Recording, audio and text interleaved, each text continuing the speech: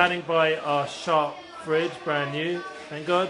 And we are about to put it on the timer. I've been having a reminder here. Not the timer, to turn, be able to turn the basically light off. Turn the light off. Open it up, see that there's lights on. See these wonderful lights, big filled up fridge, thank God.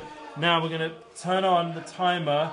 Why are we doing it? Because it's not in the instructions. It's not in the instructions. It's a secret. And I looked it up online. The only ones that have it are some other brand fridges. So we found this out, so we can do it. Is not online any advice. I don't know how. Now we're trying it for the first time now. By ourselves, because otherwise every week someone comes. We have to ask a neighbour. Okay, so this is what we're going to try now. Let's go. Go. The top one, we go. Holding it 1, 2, 3, 4, 5. It's meant to beep, isn't it? Keep that down and then press the other one. 1, 2, 3. Yeah, the bottom one 4, is 5. Did it!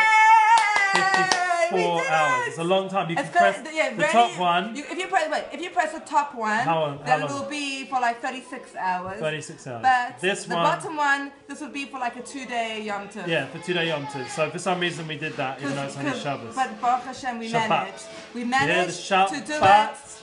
Our fridge. Wait. We're going to open up the fridge and see. Oh yeah, let's see. But let's just wait for it to go Oh, off. exciting. Oh, do we enter? No, just leave it. We don't open enter it. it? No, just open it. Are you sure? Yes. Yay! Yeah, it's off. Which means we can open it the whole Shabbos and Yom Tov without being a problem of the lights turning on, which for us